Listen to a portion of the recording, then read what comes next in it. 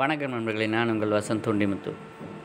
இன்றைக்கி நம்ம பார்க்க போகிற டாபிக் என்ன அப்படின்னு பார்த்துக்கிட்டிங்கன்னா, ஐஏடிஎஃப் ஆடிட்டுக்கு இன்கமிங் குவாலிட்டி டிபார்ட்மெண்ட் எவ்வாறு தயாராக வேண்டும் அப்படின்றத தான் இன்றைக்கி நம்ம பார்க்க போகிறோம். ஸோ இதில் வந்து பார்த்திங்கன்னா 10 கண்டென்ட் இருக்குது. 10 கண்டென்ட்டுமே பார்த்துக்கிட்டிங்கன்னா அதோட க்ரைட்டீரியா என்ன, அதுக்கான எக்ஸாம்பிள் என்ன, அதுக்கான ரெஃபரன்ஸ் ஸ்டாண்டர்ட் என்ன அப்படின்றத கம்ப்ளீட்டாக எக்ஸ்பிளைன் பண்ணியிருக்கோம். ஸோ ஈஸியாக எல்லாருக்குமே புரியும். ஸோ வாங்க பார்க்கலாம். First general requirement. இந்த ஜென்ரல் ரெக்யர்மெண்ட்டில் என்ன சொல்கிறாங்கன்னு பார்த்துக்கிட்டிங்கன்னா, டாக்குமெண்ட் கண்ட்ரோல். அதாவது இன்கமிங் குவாலிட்டிக்கு தேவையான எல்லா டாக்குமெண்ட்ஸுமே நீங்கள் வந்து பக்காவாக வச்சுருக்கணும்னு சொல்கிறாங்க. இந்த எல்லா டாக்குமெண்ட்ஸில் என்னென்ன வரும் அப்படின்னு பார்த்துக்கிட்டிங்கன்னா, ப்ரொசீஜர்ஸ், ஒர்க் இன்ஸ்ட்ரக்ஷன், இது எல்லாமே வந்திருக்கணும் அப்படின்னு சொல்லியிருக்காங்க. ஸோ ஃபார் எக்ஸாம்பிள், நீங்கள் வந்து இன்கமிங் குவாலிட்டி டிபார்ட்மெண்ட் இருக்கீங்கன்னா ஃபஸ்ட்டு உங்களுக்கான லிஸ்ட் ஆஃப் ப்ரொசீஜர் இருக்கணும். ஓகேங்களா? எத்தனை ப்ரொசீஜர் ஃபாலோ பண்ணிங்களோ அத்தனை ப்ரொசீஜரும் நீங்கள் வச்சுருக்கணும். அதேமாதிரி லிஸ்ட் ஆஃப் டாக்குமெண்ட் எடுத்துக்கிட்டிங்கன்னா என்னென்ன டாக்குமெண்ட்லாம் உங்களுக்கு வருதோ அந்த எல்லா டாக்குமெண்ட்டுமே வச்சுருக்கணும். அதுக்கடுத்து பார்த்திங்கன்னா லிஸ்ட் ஆஃப் ரெக்கார்ட்ஸ். ஸோ இது எல்லாமே வச்சுருக்கணும்னு சொல்கிறாங்க. இது எங்கே சொல்லியிருக்காங்கன்னு பார்த்திங்கன்னா, ஐஏடிஎஃப் செக்ஷன் 7.5.3 கிளாஸில் உங்களுக்கு சொல்லியிருக்காங்க. ஓகேங்களா? அடுத்து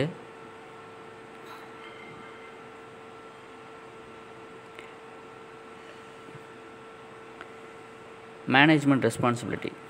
இப்போ இந்த மேனேஜ்மெண்ட் ரெஸ்பான்சிபிலிட்டி அப்படின்றது எந்த அளவுக்கு இம்பார்ட்டன்ட் அப்படின்னு பார்த்துக்கிட்டிங்கன்னா, நீங்கள் மேனேஜ்மெண்ட்டுக்கு என்ன கமிட்மெண்ட் கொடுக்குறீங்களோ, ஓகேவா, அவங்க கொடுக்குற கமிட்மெண்ட்டை எந்த அளவுக்கு சாட்டிஸ்ஃபை பண்ணியிருக்கீங்க, கமிட்மெண்ட்டை நீங்கள் வந்து கம்ப்ளீட் பண்ணியிருக்கீங்க அப்படின்ற பற்றி தான் அதில் பார்க்குறாங்க. ஃபார் எக்ஸாம்பிள், இப்போது உங்களுக்கு வந்து ஒவ்வொரு மாதமோ அல்லது 3 மாதத்துக்கு ஒருடையோ உங்கள் ஆர்கனைசேஷனில் வந்து எம்ஆர்எம் நடக்கும். ஓகேங்களா? எம்ஆர்எம் மேனேஜ்மெண்ட் வந்து ரிவ்யூ பண்ணுவாங்க. அப்படி எம்ஆர்எம் ரிவ்யூ பண்ணும்போது உங்களுக்கு என்ன மாதிரியான இம்ப்ரூவ்மெண்ட் பாயிண்ட் கொடுக்குறாங்க அல்லது கரெக்டிவேஷன் பாயிண்ட் கொடுக்குறாங்களோ அதை நீங்கள் வந்து அடுத்த எம்ஆர்எம்குள்ளே அல்லது உங்களுக்கு கொடுக்கப்பட்ட டார்கெட் டேட்டுக்குள்ளே நீங்கள் கம்ப்ளீட் பண்ணியிருக்கணும். ஓகேவா? ஸோ இந்த பாயிண்ட்டையும் நீங்கள் ஆடிட்டுக்கு ஐஏடிஎஃப் ஆடிட்டுக்கு ப்ரிப்பேர் ஆகும்போது வெரிஃபை பண்ணணும். இது எங்கே சொல்லியிருக்காங்கன்னு பார்த்தீங்கன்னா, ஐஏடிஎஃப் செக்ஷன் கிளாஸ் 5.1 சொல்லியிருக்காங்க. ஓகேவா? இது ரொம்ப இம்பார்ட்டன்ட். 5.1 வந்து லீடர்ஷிப் ரொம்ப இம்பார்ட்டன்ட். நல்லா பார்த்துங்க. அடுத்து பார்த்திங்கன்னா ரிசோர்ஸ் மேனேஜ்மெண்ட். இந்த ரிசோர்ஸ் மேனேஜ்மெண்ட் அடுத்தது என்ன சொல்கிறாங்கன்னு பார்த்திங்கன்னா, resource management is most important one. எதுக்காக அப்படின்னு பார்த்தீங்கன்னா, நீங்கள் எந்த வேலை செஞ்சாலும் அதுக்கு தேவையான எல்லா ரிசோர்ஸும் இருந்தால் தான் அந்த வேலையை ஒழுங்காக பண்ண முடியும். ஓகேங்களா?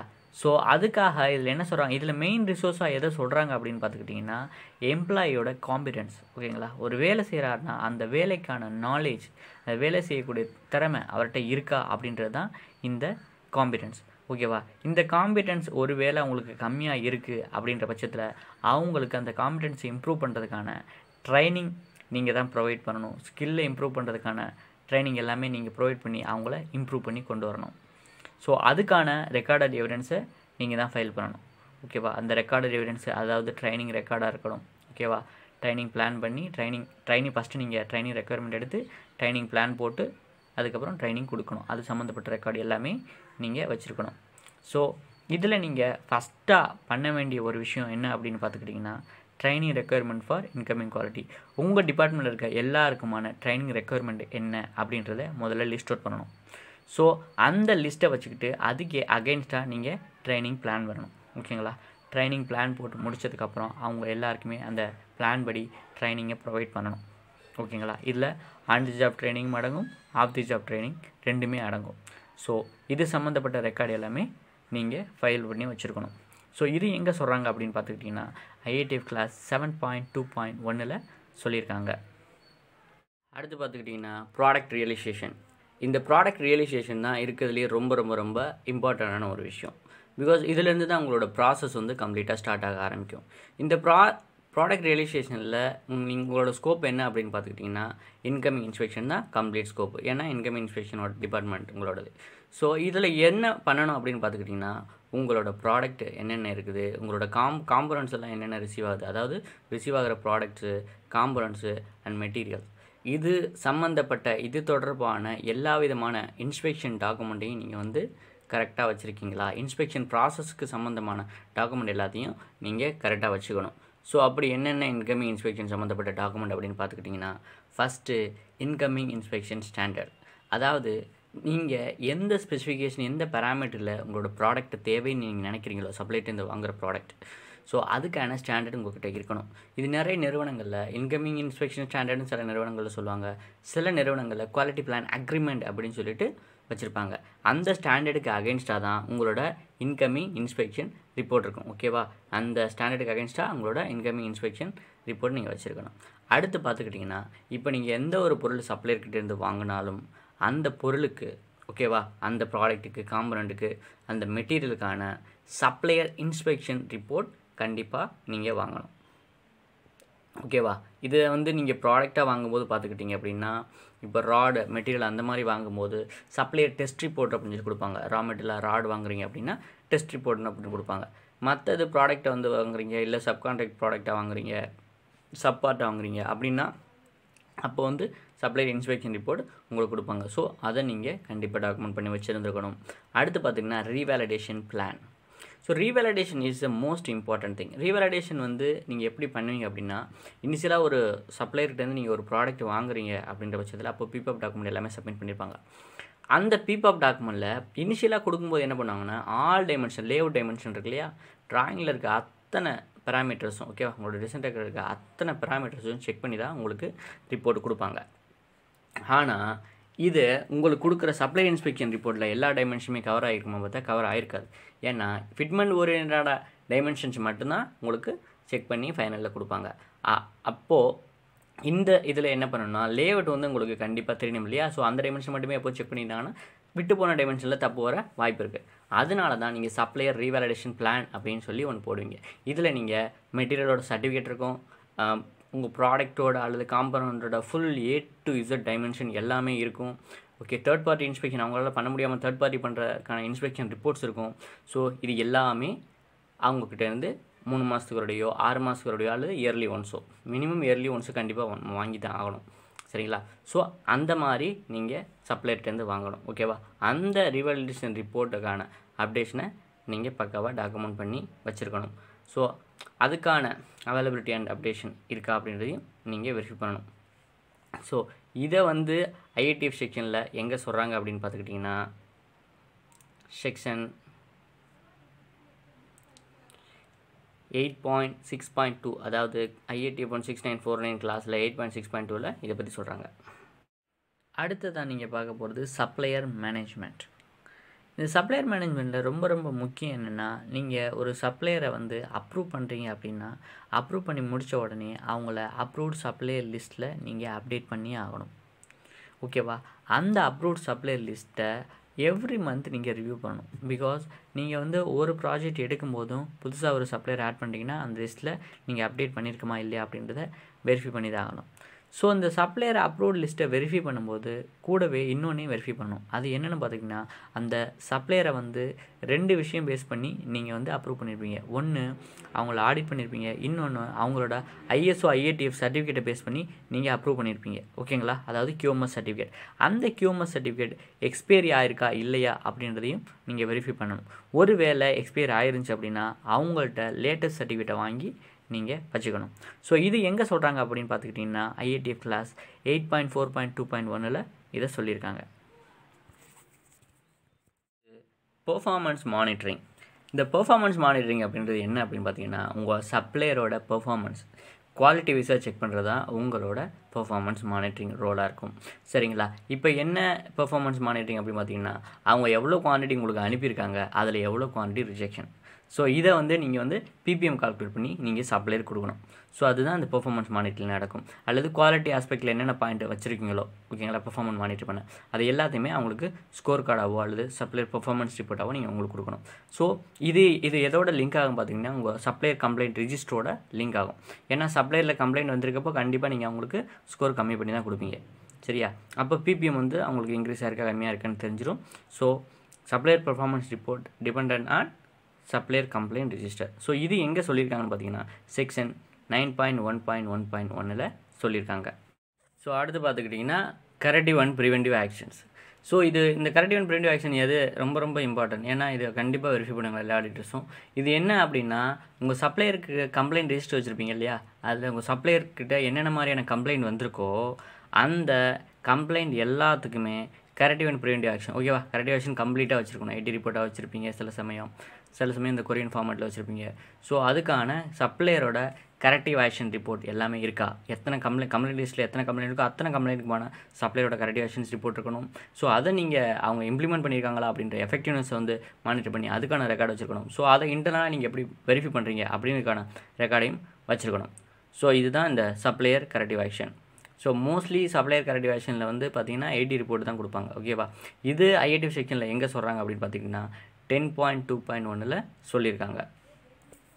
இது control of monitoring and measuring equipments.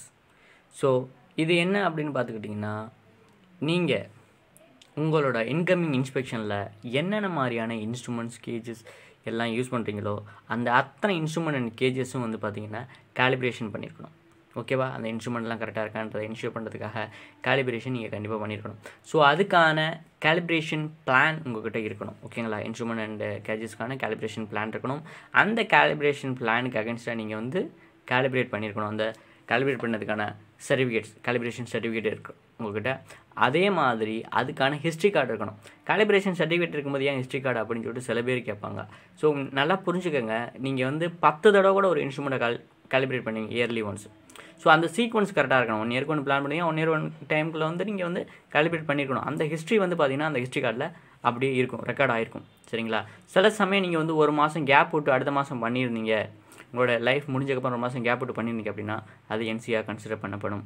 ரொம்ப இம்பார்ட்டன்ட். இது IATF செக்ஷனில் எங்கே சொல்லியிருக்காங்க அப்படின்னு பார்த்துக்கிட்டிங்கன்னா 7.1.5.1 அதில் தான் சொல்லியிருக்காங்க. கிளாஸ் நம்பர் 7.1.5.1 சொல்லியிருக்காங்க. அடுத்து பார்த்துக்கிட்டிங்கன்னா கண்ட்ரோல் ஆஃப் நான் கன்ஃபார்மிங் ப்ராடக்ட். ஸோ நான் கன்ஃபார்மிங் ப்ராடக்ட்டை எப்படி கண்ட்ரோல் பண்ண போகிறீங்க அப்படின்றத பற்றி தான் இதில். ஸோ இப்போ நீங்கள் ஒரு கம்ப்ளைண்ட் சப்ளையோட ப்ராடக்ட்டில் வந்து தப்பு இருக்குது அப்படின்னா என்ன பண்ணுவீங்க அப்படின்னா இமீடியட்டாக சப்ளையருக்கு இன்டிமேட் பண்ணுவீங்க. அதுக்கான கண்டெய்ன்மெண்ட் ஆக்ஷனாக அவங்க என்ன பண்ணுவாங்கன்னா சம்டைம் வந்து ப்ரொடக்ஷன் அர்ஜென்ட்டாக இருக்கும்போது வந்து செக்ரிகேஷன்லாம் பண்ணி கொடுத்துருப்பாங்க இல்லையா? ஸோ அந்த மெட்டீரியலுக்கான ட்ரேசபிலிட்டி ஐடென்டிஃபிகேஷன் பண்ணுவாங்க. செக்ரிகேஷன் பண்ணும்போது எவ்வளோ ஓகே இருக்குது, அதில் பிட் மார்க் வைக்கிறதா இருக்கட்டும், சின்ன சின்ன மார்க் வைக்கிறதா இருக்கட்டும், ஸோ கட் ஆஃப் மார்க் அந்த மாதிரி பண்ணுவாங்க இல்லையா? ஸோ அந்த செக்ரிகேஷன் பண்ணுறதுக்கான டீட்டெயிலை நீங்கள் கண்டிப்பாக அதுக்கான ரெக்கார்ட் நீங்கள் வச்சுருக்கணும். ஓகேவா? அவங்க எண்டில் பண்ணதாக இருக்கட்டும், உங்கள் எண்டில் பண்ணதாக இருக்கட்டும், அதுக்கான செக்ரிகேஷன் டீட்டெயில் கண்டிப்பாக அவங்க வச்சுருக்கணும். ஓகேவா? ஸோ அதுதான் இந்த செக்ஷனில் சொல்லியிருக்காங்க. So very supplier material segregation detail, எவ்வளோ குவான்டிட்டி செக் பண்ணியிருக்காங்க, அதில் எவ்வளோ ப்ராடக்ட் வந்து ப்ராப்ளம் வந்திருக்கு, சரியா? எவ்வளோ குவான்டிட்டி வந்து ரீஒர்க் பண்ணியிருக்காங்க அவங்க இப்படின்றதுக்கான கம்ப்ளீட் டீட்டெயில் நீங்கள் வச்சுருக்கணும். ஸோ இதை வந்து ரொம்ப இம்பார்ட்டண்ட்டாக வெரிஃபை பண்ணுவாங்க. ஸோ இது IATF செக்ஷனில் எங்கே சொல்கிறாங்க அப்படின்னு பார்த்தீங்கன்னா கிளாஸ் நம்பர் 10.2.5 இது தான் சொல்லியிருக்காங்க. ஸோ 10.2.5 ரொம்ப இம்பார்ட்டன்ட், பார்த்துங்க. அடுத்து கண்டினியூஸ் இம்ப்ரூவ்மெண்ட். ஓகேங்களா? ஸோ கண்டினியூஸ் இம்ப்ரூவ்மெண்ட் அப்படின்றது ரொம்ப ரொம்ப முக்கியம். ஏன்னா ஒரு நிறுவனத்தோட வளர்ச்சி அப்படின்றது கண்டினியூவாக இம்ப்ரூவ்மெண்ட்டாக இருந்தால் தான் உங்களோட நிறுவனம் வந்து க்ரோ ஆகிக்கிட்டு இருக்குது அப்படின்னே அர்த்தம். சரிங்களா? இந்த கண்டினியூவல் இம்ப்ரூவ்மெண்ட்டு நிறைய நிறுவனங்களில் வந்து ஸ்மால் ஸ்கேல் இண்டஸ்ட்ரி பொறுத்த வரைக்கும் டாக்குமெண்ட் அமைச்சு தான் வச்சுருக்காங்களே ஒழிய ப்ராசஸில் ஏதாவது இம்ப்ரூவ்மெண்ட் பண்ணியிருக்காங்களா அப்படின்னு பார்த்தா இல்லை. பட் ஆனால் அந்த கண்டினியூவல் இம்ப்ரூவ்மெண்ட் அப்படின்றது ஒவ்வொரு டிபார்ட்மெண்ட்டுக்குமான டாஸ்க்காக உங்கள் MRMல கண்டிப்பாக நீங்கள் கொடுக்கணும். இது வந்து எல்லா டிபார்ட்மெண்ட்டுக்கும் இந்த கண்டினியூவல் இம்ப்ரூவ்மெண்ட் டாஸ்க்கு இருக்கணும், அது இம்ப்ரூவ் பண்ணியிருக்கணும். ஸோ அதை நீங்கள் வந்து உங்களோட MOPயில் நீங்கள் கண்டிப்பாக ஆட் பண்ணியிருக்கணும். ஸோ அதை வந்து நீங்கள் ரிவ்யூ பண்ணணும். சரிங்களா? இப்போ ஏன்னா நிறைய நிறுவனங்களில் வந்து முன்னாடி பார்த்தீங்கன்னா வெறும் எக்ஸல் ஷீட் தான் யூஸ் பண்ணிக்கிட்டாங்க. ட்ரேசபிலிட்டிக்காக இருக்கட்டும், ஸோ அந்த குவான்டிட்டி வைஸ் ஸ்டோர் ஸ்டாக்ஸாக இருக்கட்டும், எல்லாமே எக்ஸல் யூஸ் பண்ணிக்கிட்டாங்க ஸ்மால் ஸ்கேல் இண்டஸ்ட்ரியில். இப்போ மோஸ்ட்லி வந்து பார்த்தீங்கன்னா ERP யூஸ் பண்ண ஆரம்பிச்சிட்டாங்க. ஓகேவா? ஸ்டாக் ட்ராக்கிங் வந்து ஈஸியாக இருக்குது. ஸோ அந்த மாதிரி கொஞ்சம் கொஞ்சமாக காலத்துக்கு ஏற்ற மாதிரி டெக்னாலஜி வைஸாக நீங்கள் வந்து கண்டினியூஸாக இம்ப்ரூவ்மெண்ட் பண்ணிக்கிறதா தான் பிஸ்னஸில் நீடிக்க முடியும். சரிங்களா? ஸோ இது எங்கே சொல்லியிருக்காங்க பார்த்தீங்கன்னா IATF செக்ஷன் கிளாஸ் நம்பர் 10.3 சொல்லியிருக்காங்க. ஸோ எல்லா டிபார்ட்மெண்ட்டுக்குமான கண்டினியூவல் இம்ப்ரூவ்மெண்ட் டாஸ்க் நீங்கள் கொடுக்கணும். அந்த டாஸ்க்கை நீங்கள் அச்சீவ் பண்ணணும். பார்த்துக்கிட்டிங்கன்னா இன்டர்னல் ஆடிட். ஸோ இந்த இன்டர்னல் ஆடிட் ரொம்ப ரொம்ப முக்கியமானது. ஸோ உங்கள் டிபார்ட்மெண்ட்டை நீங்கள் இம்ப்ரூவ் பண்ணுறதுக்கான வழி பார்த்துக்கிட்டிங்கன்னா இந்த இன்டர்னல் ஆடிட் பண்ணும்போது உங்களுக்கு நிறைய ஐடியாஸ் கிடைக்கும். உங்கள் டிபார்ட்மெண்ட் எதில் வீக்காக இருக்குது, லேக் எதுலெல்லாம் இருக்குது அப்படின்றத ஈஸியாக உங்களால் ஃபைண்ட் அவுட் பண்ண முடியும். சரிங்களா? சில நிறுவனங்களில் வந்து பார்த்தீங்கன்னா கன்சல்டன்ட் வச்சு பண்ணுறாங்க. கன்சல்டன்ட் வச்சு பண்ணுறது நல்லது தான். பட் நீங்களே குவாலிஃபைடு இன்டர்னல் ஆடிட்டரை இன்டர்னலாக வச்சு பண்ணிங்கன்னா இன்னும் எஃபெக்டிவாக இது இருக்க வாய்ப்பு இருக்குது. சரிங்களா? ஸோ இந்த இன்டர்னல் ஆடிட் ப்ராசஸில் நீங்கள் என்னென்னலாம் பண்ணுவீங்க அப்படின்னு பார்த்துக்கிட்டிங்கன்னா ஃபஸ்ட்டு உங்கள் டிபார்ட்மெண்ட்டுக்கான ஸ்கோப் அண்ட் அஜெண்டா, அதாவது இன்டர்னல் ஆடிட்டுக்கான அஜெண்டா முதல்ல ப்ரிப்பேர் பண்ணுவீங்க. ஓகேங்களா. அந்த அஜெண்டா படி தான் நீங்கள் இன்டர்னல் ஆடிட் செக் ஷீட் வந்து ரெடி பண்ணுவீங்க. அதுபடி நீங்கள் இன்டர்னல் ஆடிட் பண்ணணும். ஸோ இதில் முதல்ல வந்து பார்த்தீங்கன்னா இன்டர்னல் ஆடிட்டுக்கான பிளான் இருக்கா அப்படின்றத முதல்ல நீங்கள் வெரிஃபை பண்ணிக்கணும். அந்த இன்டர்னல் ஆடிட் பிளான் படி நீங்கள் இன்டர்னல் ஆடிட் வந்து பண்ணணும். ஸோ அதுக்கப்புறம் இன்டர்னல் ஆடிட் பண்ணி முடிச்சு இன்டர்னல் ஆடிட்டில் என்னென்ன என்சி வருதோ அந்த என்சி வந்து நீங்கள் மார்க் அவுட் பண்ணணும். இந்த இன்டர்னல் ஆடிட் என்சிக்கு அகேன்ஸ்டாக எல்லாமே நீங்கள் கரெக்டிவ் ஆக்ஷன் எடுத்துருக்கணும். ஸோ இதில் மெயினான ஒரு விஷயம் என்ன அப்படின்னு பார்த்தீங்கன்னா இன்டர்னல் ஆடிட் பண்ணுறவங்க அத்தனை பேருமே இன்டர்னல் ஆடிட் சர்டிஃபிகேட் வச்சுருக்கணும். புரியுதுங்களா. IATF இன்டர்னல் ஆடிட் ஒரு டிபார்ட்மெண்ட் நீங்கள் பண்ணுறீங்க அப்படின்னா இன்டர்னல் ஆடிட் சர்டிஃபிகேட் இருந்தால் மட்டும்தான், இன்டர்னல் ஆடிட் காம்பிடன்ஸாக இருந்தால் மட்டும்தான் இது எலிஜிபிள். இது எந்த செக்ஷனில் சொல்லியிருக்காங்கன்னு பார்த்தீங்கன்னா 9.2.2.1 சொல்லியிருக்காங்க. அடுத்து பார்த்துக்கிட்டிங்கன்னா last and final supplier audit. So இது ரிலேட்டடான டாக்குமெண்ட் எல்லாமே உங்களுக்கு IATF ஆடிட்டில் நீங்கள் வச்சுருக்கணும். ஸோ மெயினாக சப்ளையர் ஆடிட் பண்ணும்போது தான் உங்கள் சப்ளையர்கிட்ட எந்த மாதிரியான குவாலிட்டி மேனேஜ்மெண்ட் சிஸ்டம் இருக்குது, அதாவது எந்த மாதிரியான சிஸ்டமேட்டிக் அப்ரோச் அவங்க பண்ணுறாங்க அப்படின்னு தெரிய முடியும். அவங்க சிஸ்டமேட்டிக் அப்ரோச்சோட இருந்தால் தான் உங்களுக்கு குவாலிட்டியான ப்ராடக்ட் கிடைக்கும். சரிங்களா. ஸோ இந்த ஆடிட் கண்டக்ட் பண்ணும்போது நீங்கள் ஃபஸ்ட்டு ஆடிட் பண்ணுறவர் வந்து குவாலிஃபைட் ஆடிட்டராக இருக்கணும். அவங்களுக்கான ஆடிட்டர் காம்பிடன்சி அவங்களுக்கு இருக்கணும். ஸோ அதுக்கான சர்டிஃபிகேட் வச்சுருக்கணும். உங்கள் ஆடிட் பண்ணுறதுக்கான சர்டிஃபிகேட் வச்சுருக்கணும்.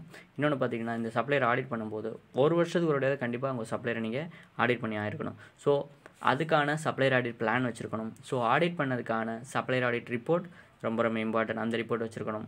ஸோ அந்த ஆடிட்டில் என்னென்ன என்சி போட்டிங்களோ அதுக்கான NCR ரிப்போர்ட்ஸ் கண்டிப்பாக இருக்கணும். ஸோ அதே மாதிரி அந்த NCR ரிப்போர்ட்டுக்கு அகேன்ஸ்டாக அவங்க உங்களுக்கு corrective action R improvement action கொடுத்துருக்கணும். ஸோ இது சம்மந்தப்பட்ட எல்லா ரெக்கார்டுமே நீங்கள் ஃபைல் பண்ணி வச்சுருக்கணும். ஸோ இது உங்கள் IATF ஆடிட்டில் நீங்கள் ப்ரெசென்ட் பண்ணி தான் ஆகணும். ஸோ அடுத்து பார்த்தீங்கன்னா IATF ஆடிட்டோட அதாவது அந்த ஆடிட் பண்ணிட்டு வர்றாரு பார்த்தீங்களா சப்ளையரை, அவருக்கான காம்பிடன்சி சர்டிஃபிகேட் நீங்கள் கண்டிப்பாக வச்சுருக்கணும். ஸோ இது எங்கே சொல்லியிருக்காங்க அப்படின்னு பார்த்தீங்கன்னா IATF கிளாஸ் 8.4.2.4 சொல்லியிருக்காங்க.